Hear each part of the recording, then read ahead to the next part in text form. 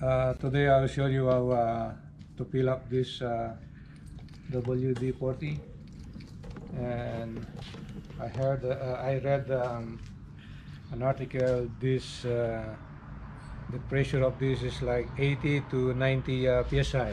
Psi means pounds per square inch. My compressor is set up at 80 psi. So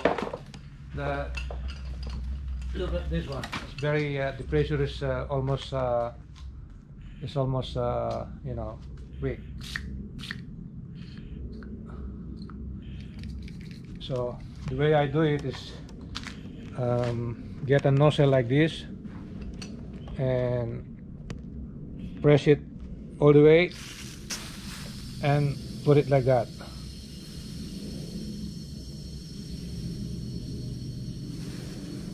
Okay,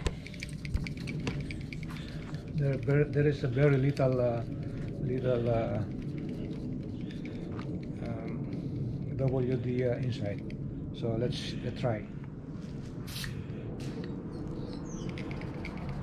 one more.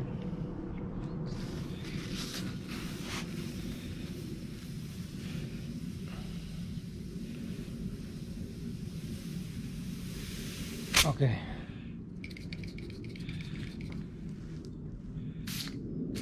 See? So that is the way how you fill up with air pressure, because most of this WD, when the pressure is gone, there will be at least like maybe a few liquid inside.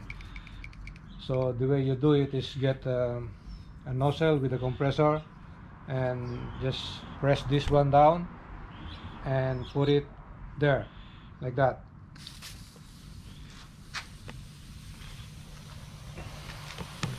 If you don't have but most of you don't have a compressor, maybe a bicycle you know, a pump will do, but you have to have two person to do it. See? See it? Like that. There. Kita apart. There. Okay, thank you for watching.